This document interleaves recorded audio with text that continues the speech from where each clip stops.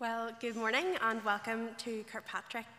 Whether you're watching online with us or you're joined with us here in person this morning, it is so great to be with you to worship God together.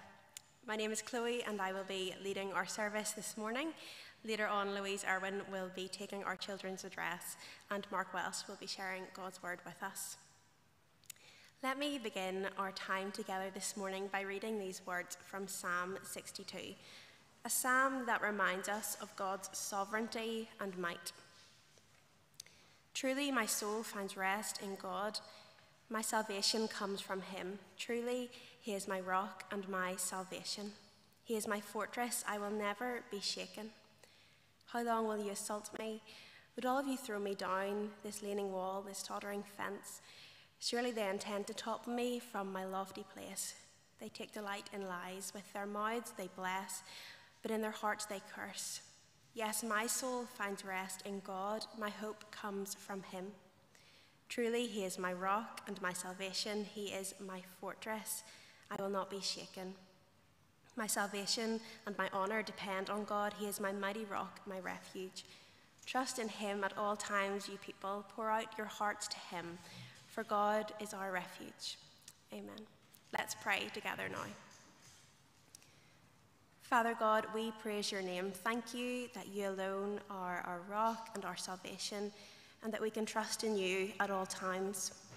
We praise you that this morning and forevermore we are your people, sheep of your pasture. We thank you that we can pour our hearts out to you. Father, as we reflect upon your goodness and your holiness, we so clearly see our own failings and the greatness of our sin. When we consider the days behind us, we are so aware of the countless ways we have not lived to bring you the glory and praise that you deserve. We have been selfish, putting our own ways before yours. Lord, forgive us, we pray. Change our hearts and set our eyes back upon you. Renew us and help us to live by your grace each day. Lord, as we come to worship you now, may our eyes be fixed firmly upon you, our rock and our salvation. Amen. Let's stand together now and sing our first hymn, Come People of the Risen King.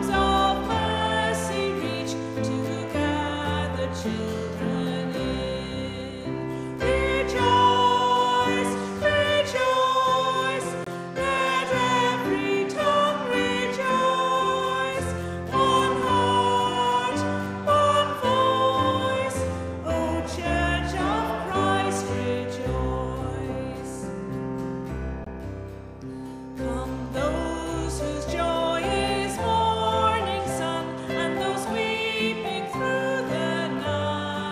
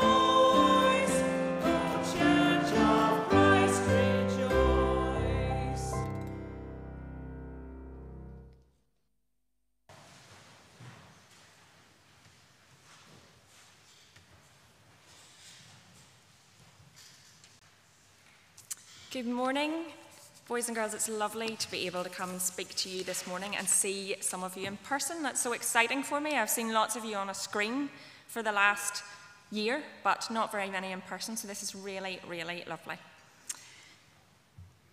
Now, I wonder if, boys and girls, over the last few months, any of you have had to change any of your plans. Has anything maybe not happened the way that you were expecting it to and you've ended up having to cancel something? Or maybe in our house, I know last year we had school trip cancelled, we had summer camps cancelled, we had parties cancelled, we had times with friends cancelled. Maybe you've experienced some of that as well. And it's not just now. I think even in the past, we've had lots of times when we've had disappointments. We've had parties that didn't happen because somebody was sick. We've had in our household someone who was meant to be a shepherd in his nativity play, and then he ate some dodgy sandwiches and he didn't get to do it. So, I mean, if you want to comfort Gareth about that later, I know that he'd appreciate that. Over the last few weeks in church, we've been hearing a lot about the Israelites and how they were in slavery and God rescued them from slavery and he led them to the land that he'd promised to give them. And it took a really long time, and we've been hearing all about how much they complained on the way, but we know, this might be a spoiler, but we know that eventually they made it to the land that God had promised them and that he brought him there. Because we know that God is always able to be trusted. Isn't that brilliant? God never disappoints us. He always knows what's coming. He's not like a parent who says, yes, I'll definitely sign up for school lunch tomorrow and then forgets. He's not like that. He's always able to be trusted. He never breaks his promises, and nothing comes as a surprise to him. Isn't that great news? Now, in the Bible, God is described in lots of different ways, and I don't know if you heard her say it, but Chloe used one of them when she was introducing the service this morning, and that was the rock. Now, when you think of a rock, I don't know what comes to your mind, but for me, I think about, yes, it's up on the screen, I think about places like this, places that we've been, the beach, amazing rocks, the sea crashing in on them, and they are unmovable. They're not like the sand that swishes in and out and that you sink if you stand on it. The rocks are unmovable. And that is what God is like. In the Bible, in Deuteronomy, God's described like this. He is the rock. His works are perfect, and all his ways are just. That means he's always fair. He never does what is not fair. A faithful God who does no wrong, upright and just is he.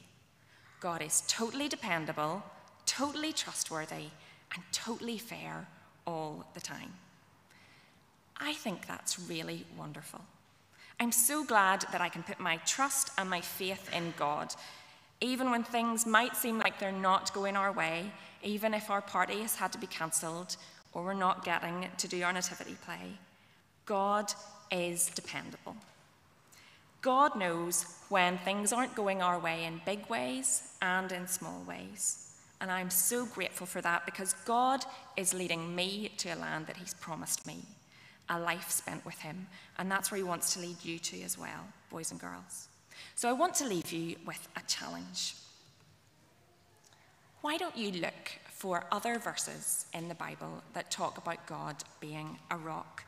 I did this yesterday, and these ones in here are just from Psalms. There are loads and loads of them, but if you look it up, get somebody at home to help you look it up online, Bible Gateway or Google, God is a rock, and you'll find so many of them. And then you can get one out every day and have a look and see what it's telling you about how God is a rock.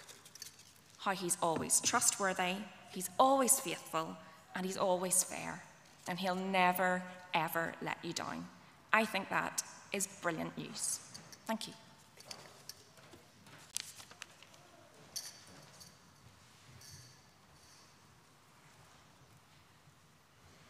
Thank you so much, Louise. Our reading this morning will be taken from Numbers chapter 22, verses 1 to 12 and 21 to 23. Numbers 23, verses 13 to 20, and Numbers 25, verses 1 to 9. If you have a Bible with you, please do follow along, or the passages will be displayed on the screen. Numbers 22, verse 1. Then the Israelites travelled to the plains of Moab and camped along the Jordan across from Jericho.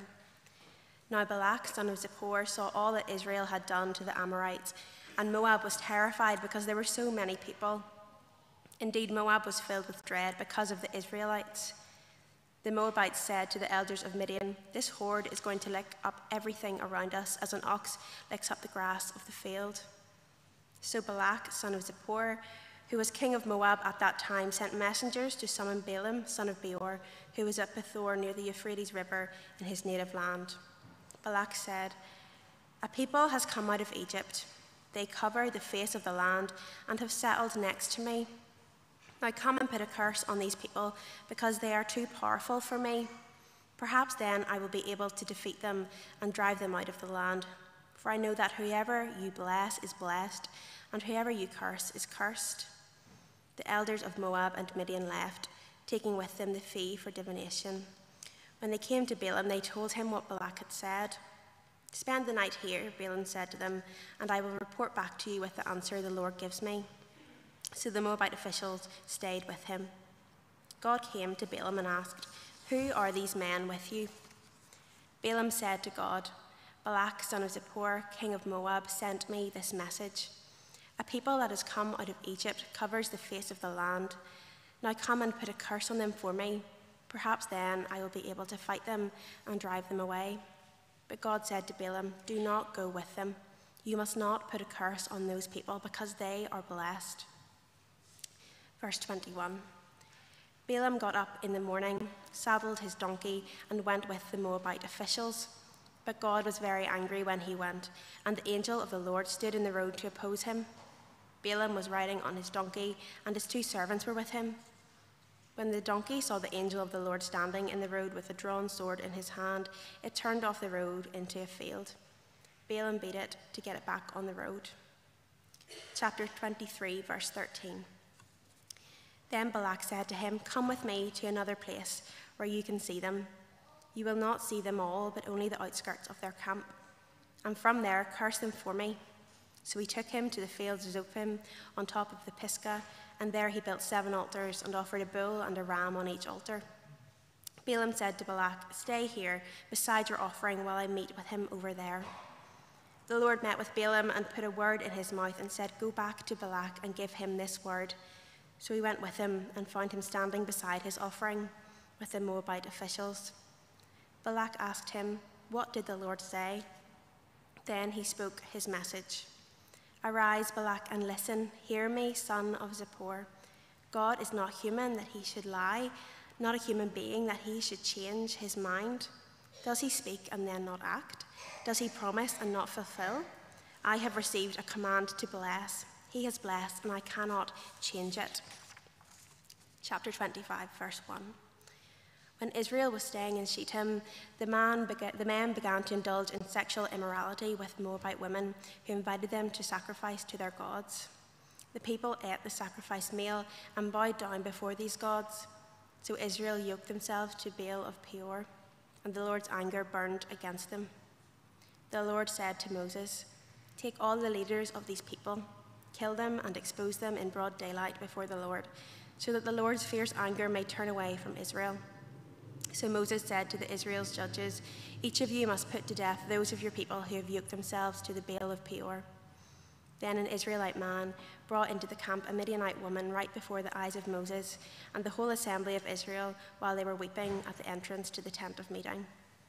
When Phinehas, son of Eleazar, the son of Aaron, the priest, saw this, he left the assembly, took a spear in his hand, and followed the Israelite into the tent. He drove the spear into both of them, right through the Israelite man and into the woman's stomach. Then the plague against the Israelites was stopped, but those who died in the plague numbered 24,000. Amen. We thank God for his word to us. Let's stand together now and sing our second hymn, "What a Faithful God Have I."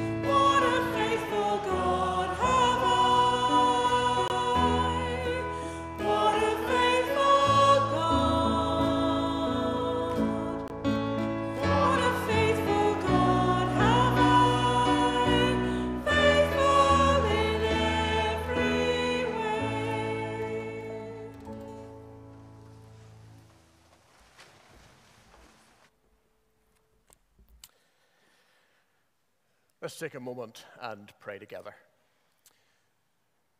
Father, we thank you for your word.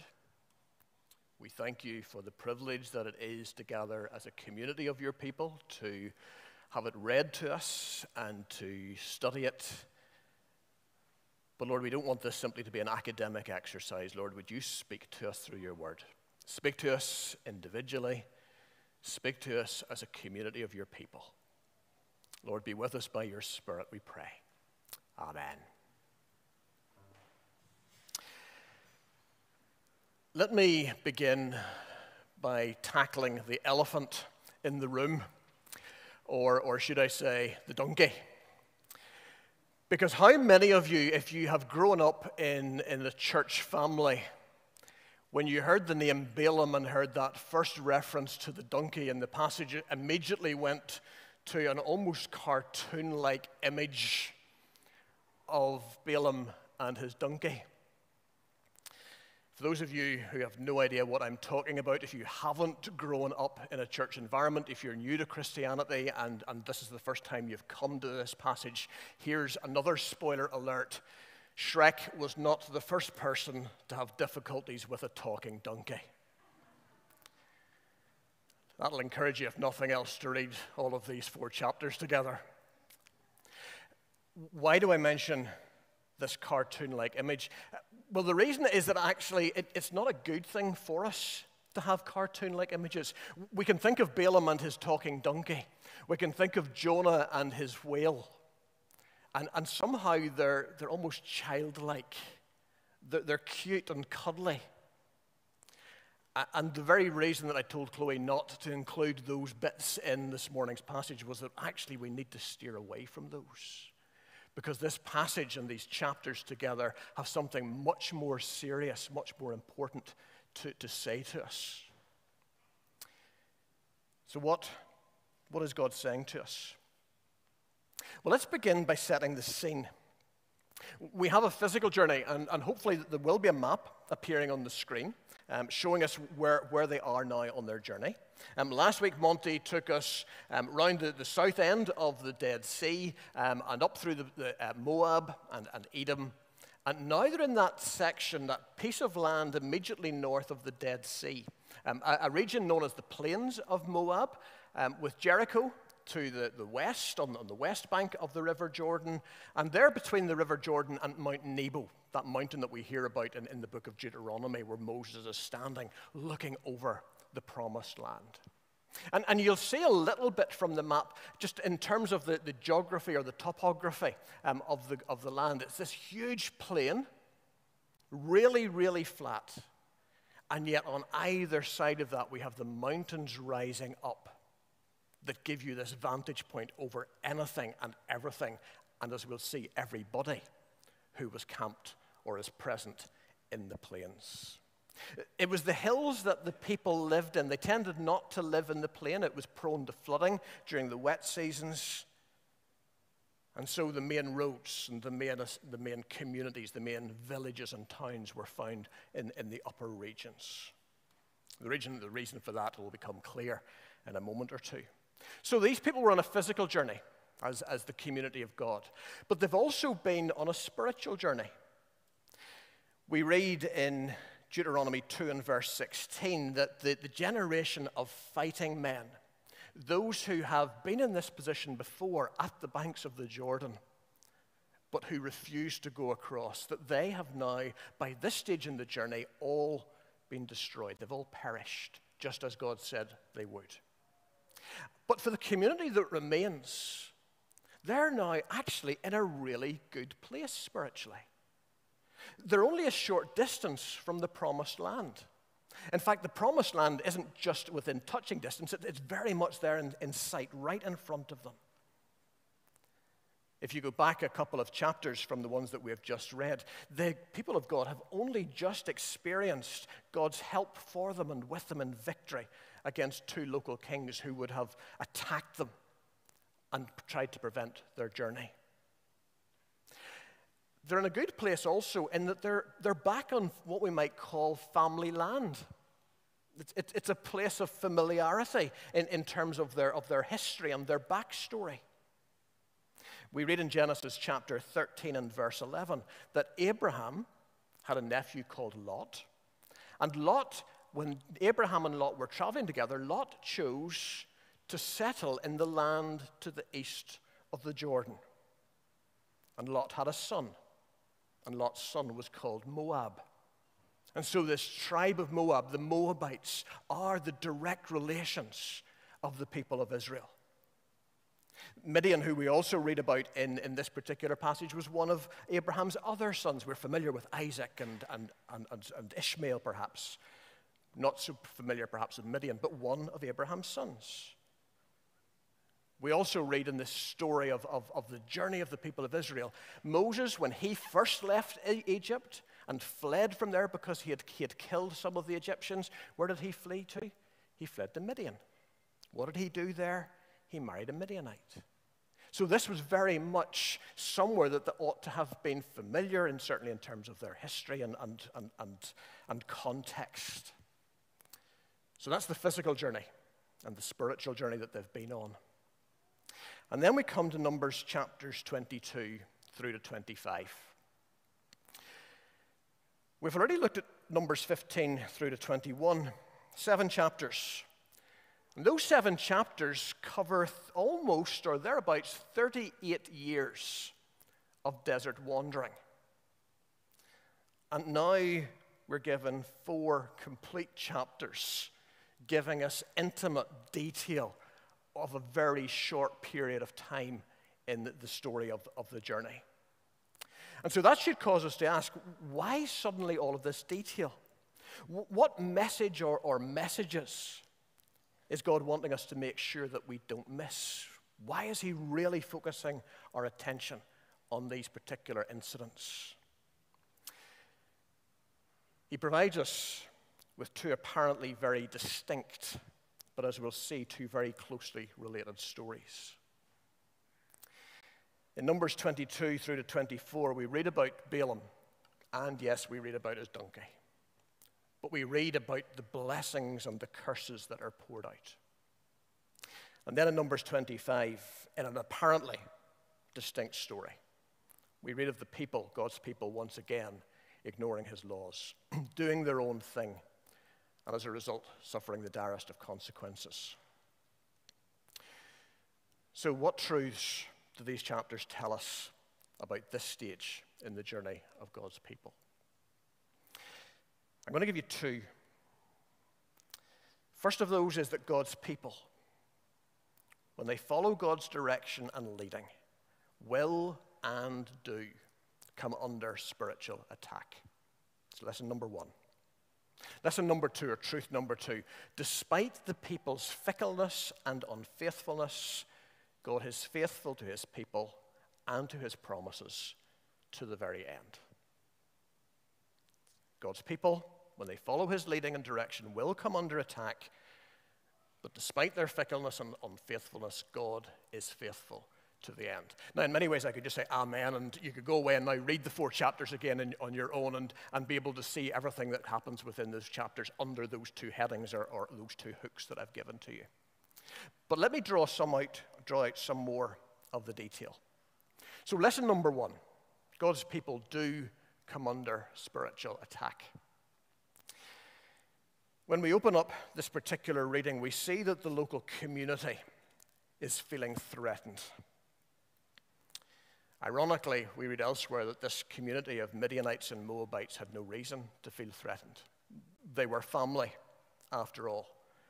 And in Deuteronomy 2 and verse 9, Moses reminds the people that actually God himself had said to them, don't get into a fight with the Moabites because they're family. I've given them this land for their inheritance. Let them be. Skirt round them. The Moabites, though, were terrified. They'd heard of what happened in the previous battles and the kings who were defeated. They were terrified, we read in Numbers 22 and verses 2 and 3, terrified by the numbers, the huge vastness of this people of God. They were terrified by their reputation. But they were terrified too by the source of power that they had. It wasn't simply that they were afraid of the vast weight of numbers overcoming them.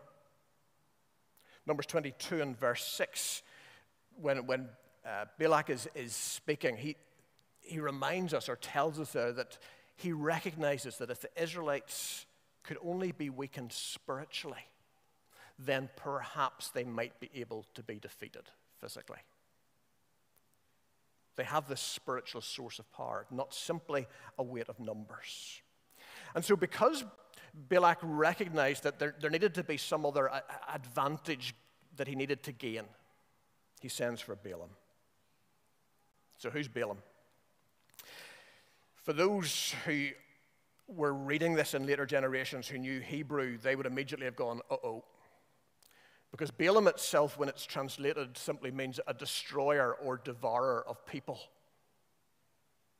So, not a good guy.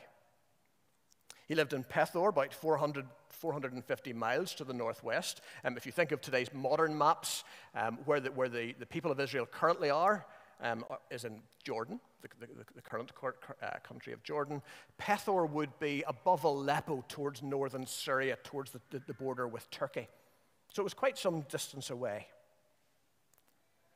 He was a sorcerer, a seer, or what we might call an unholy prophet. We've read in the readings that we shared this morning that his usual practice for speaking with the gods, not just our God, not just Yahweh, but the gods, was through a process called divination. It took a variety of forms. Could have been reading the stars, could have been cutting open sheep and examining their intestines. All sorts of different methods we know were used. But what's important in Deuteronomy 18 and verse 10, Moses speaking to the people of God, this same people, says this practice is forbidden. It is occultic. It is detestable to God. We've got to make sure we have in our head too, this isn't some sort of cartoon. This isn't an illusion. This isn't a party trick. This was seriously dark spiritual activity. And it was real.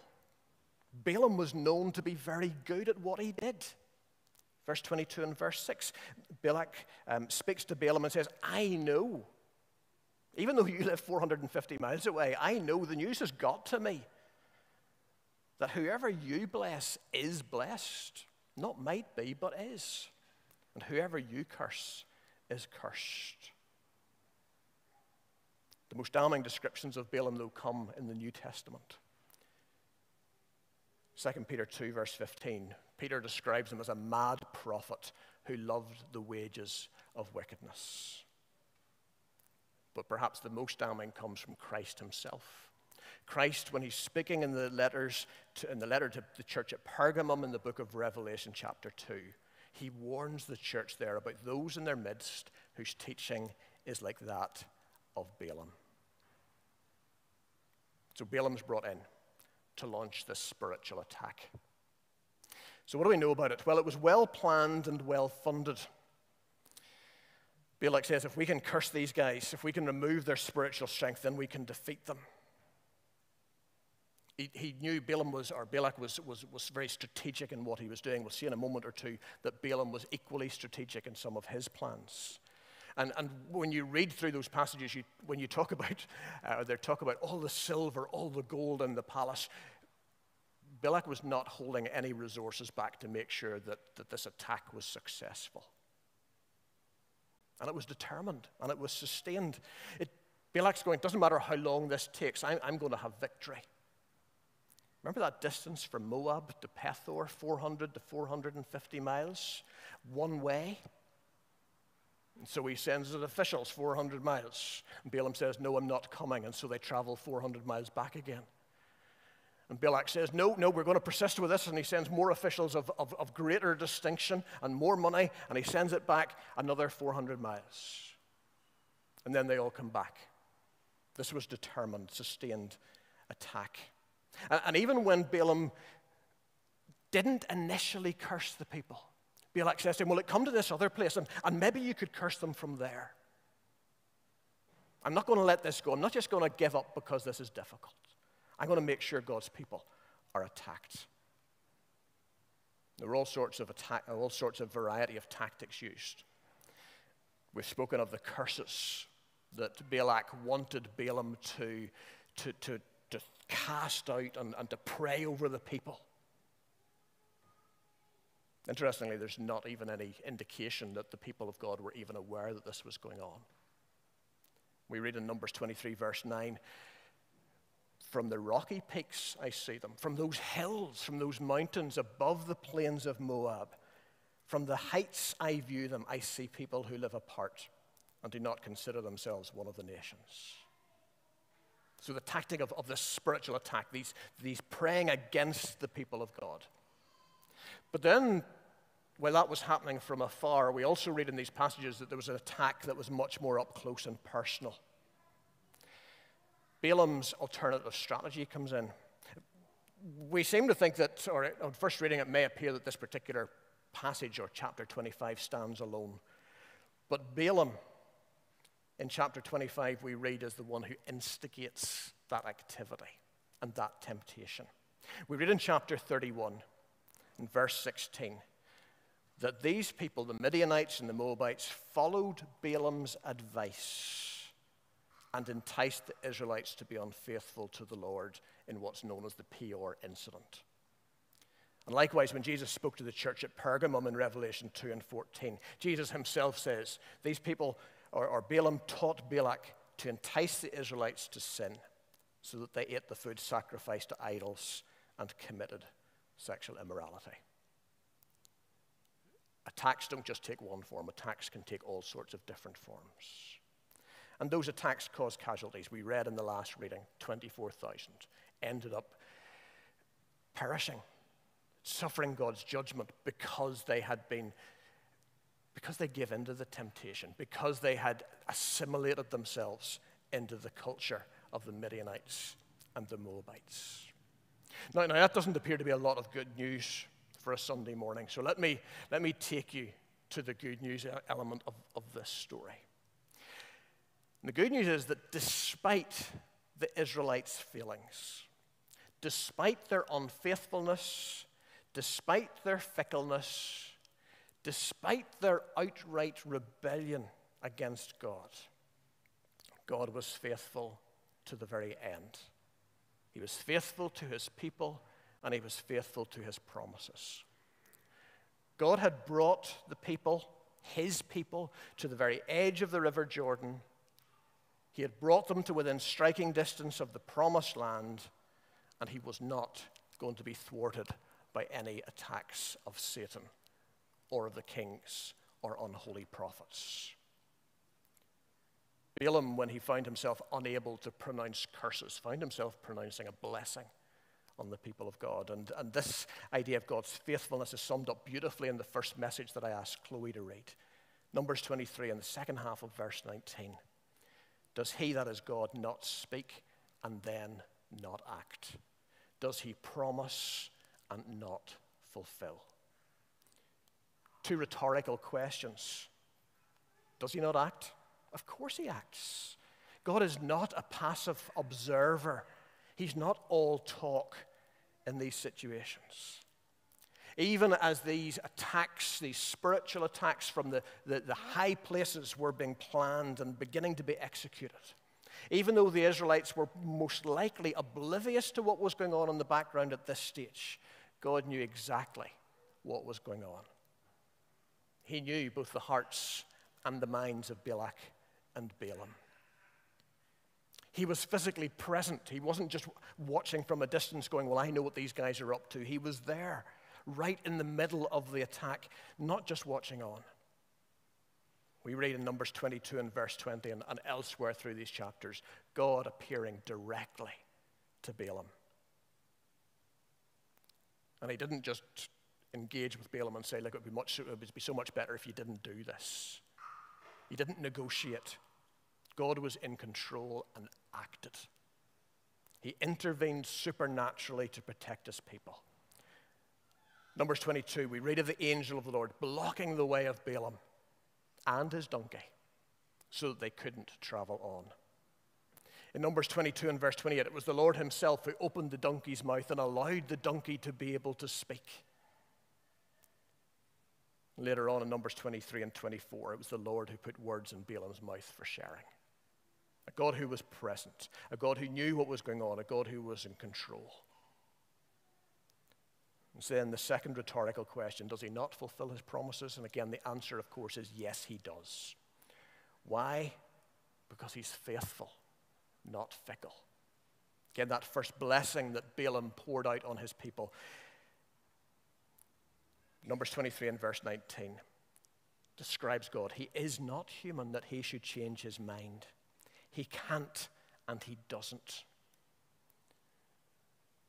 Balaam says this promise is going to be fulfilled, and the key promise that is referred to again and again through these verses is that God is going to bless his people. He is not going to withhold his blessing from them.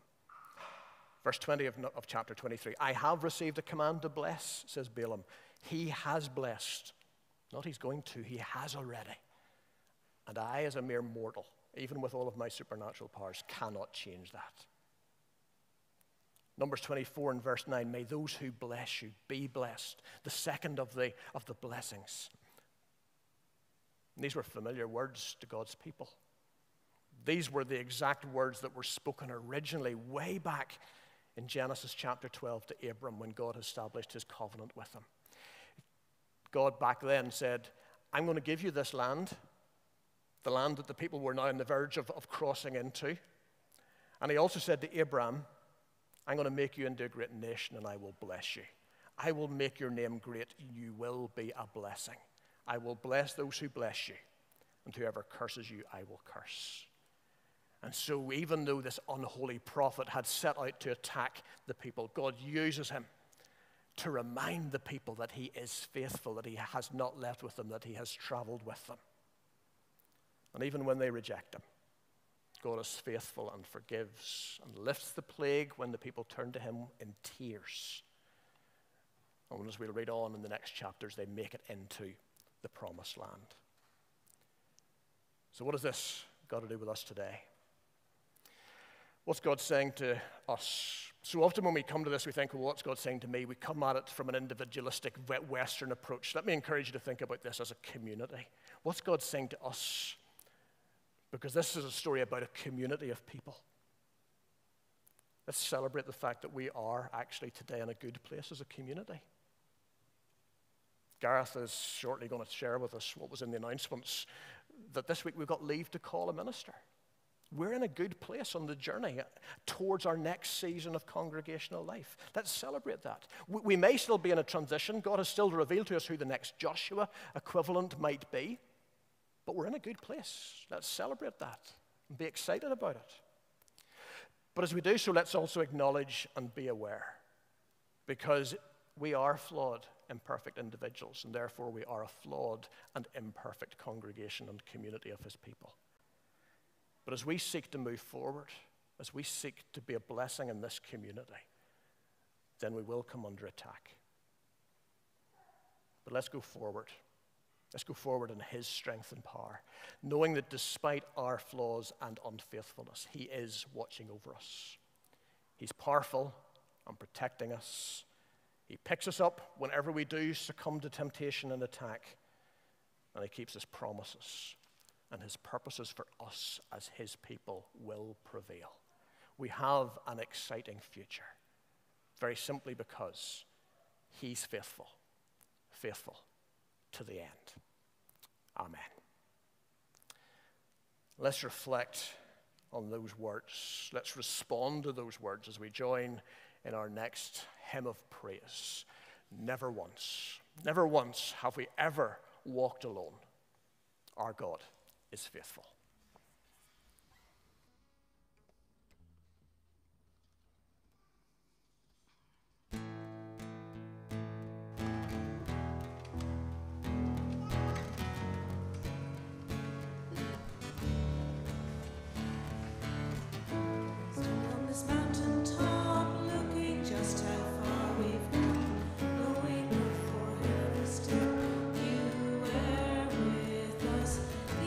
On this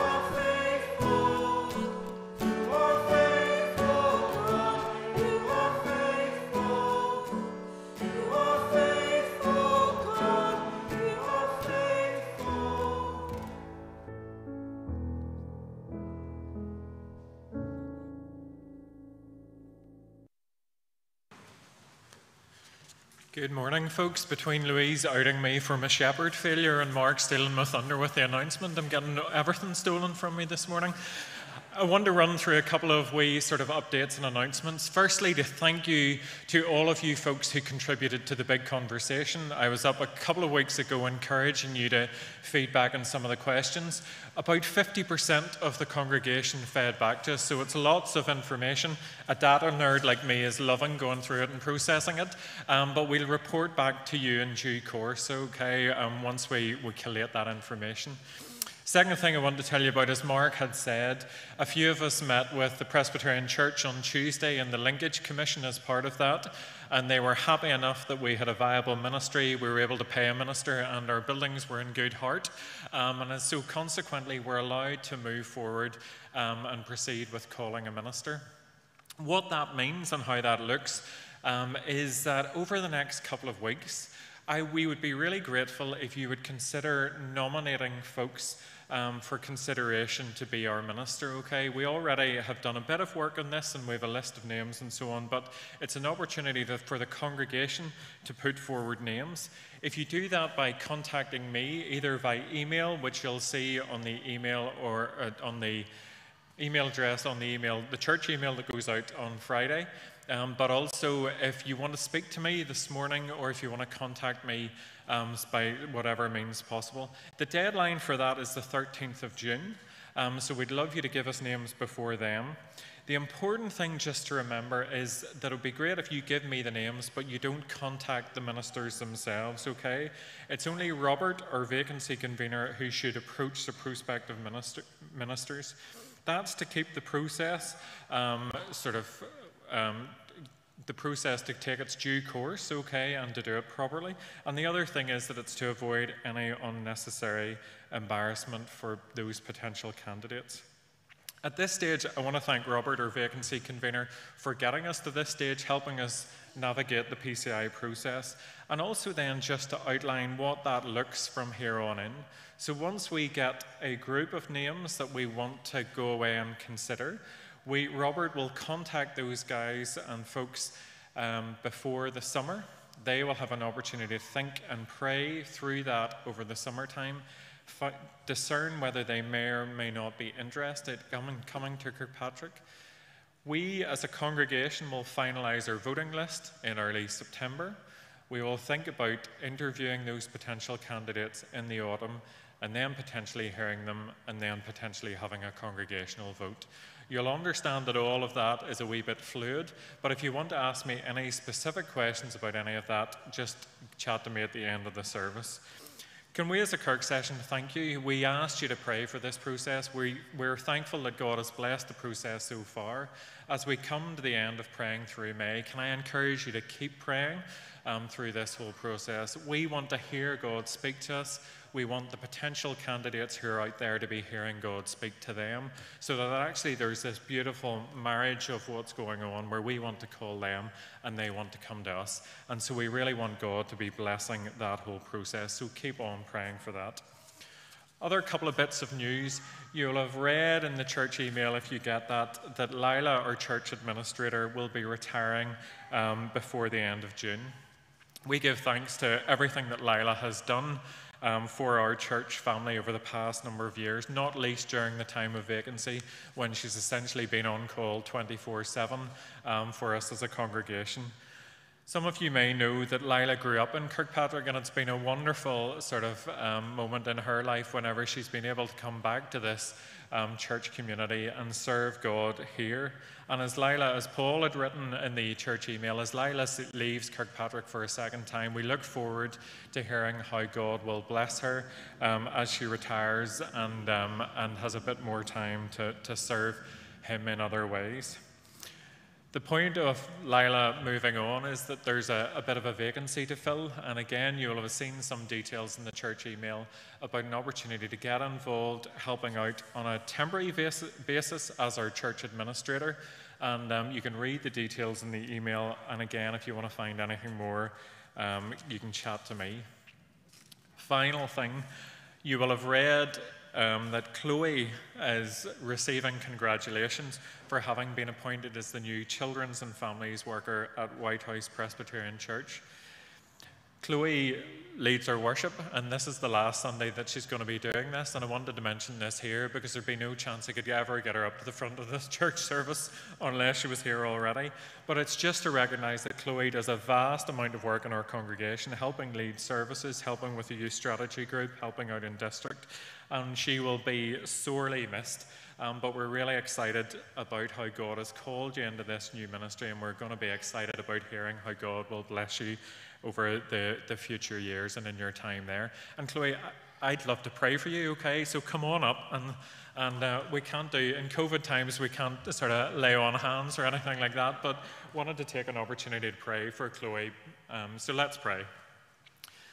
Heavenly Father, we thank you that what we're learning about this morning is that you as a God are faithful, and we thank you how you have been faithful in Chloe's life. We thank you for all the service that she's given in Kirkpatrick over the years, and particularly more recently leading worship, helping in the youth strategy group, and helping out with our young people. We thank you for how you've blessed her and grown her through time working with Crown Jesus, and more recently serving in Queen's CU. And Lord, we thank you that you have moulded her and created a desire in her to help serve the church more widely. And so we are really excited with this opportunity that you've blessed her with to work in Whitehouse Presbyterian. We pray that just as we've been looking at your promises, you promised to build your church. And so we ask that you will build your church in Whitehouse through the work of Chloe. And Lord, as she serves there, Lord, we pray as we pray for each one of us that you will draw her closer to you, that she will get a sense of serving you, that she will rely more on you, and so ultimately she will grow more like Jesus. We ask all of this, and we ask your blessing in Jesus' name. Amen.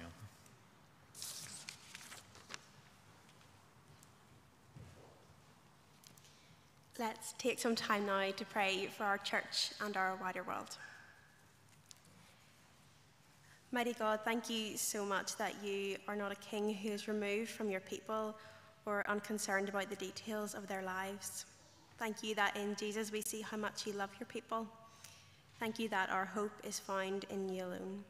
We thank you for your constant faithfulness in the lives of your people. This morning we are very aware of people in our lives, our church family, and our friends and family who are suffering at this time, and we want to bring them to you now in the silence.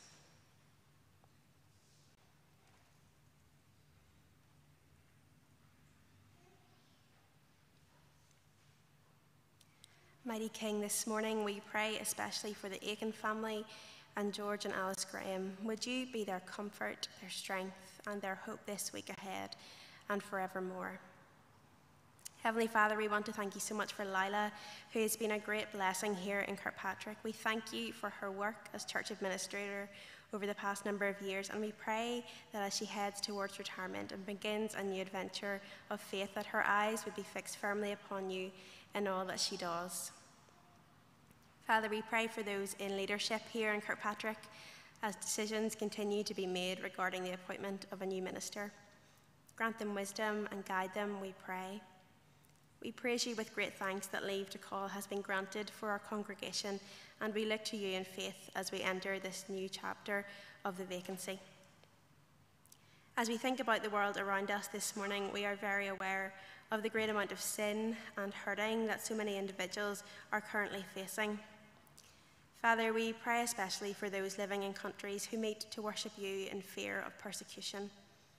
Father, we pray this morning that persecuted believers would know of the great hope that you give them. Holy Spirit, strengthen them, we pray. Lord, protect all who follow you and fill them with great joy. Make them more than conquerors through your mighty strength. We pray all these things in Jesus' name. Amen. Let's stand together now and sing our final hymn, Great is Thy Faithfulness.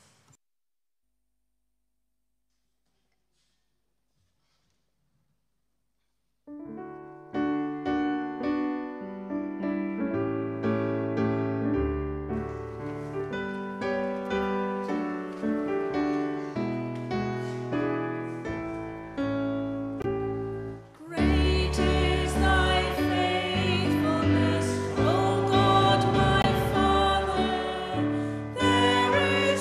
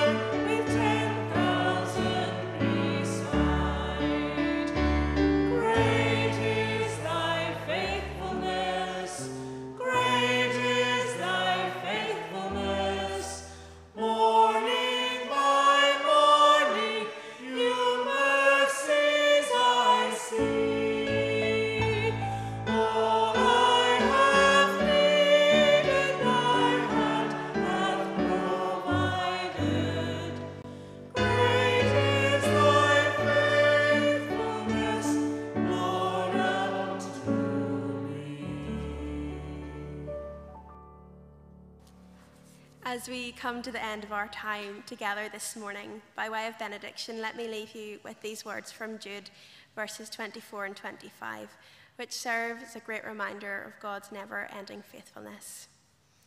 Now to him who is able to keep you from stumbling and to present you before his glorious presence without fault and with great joy.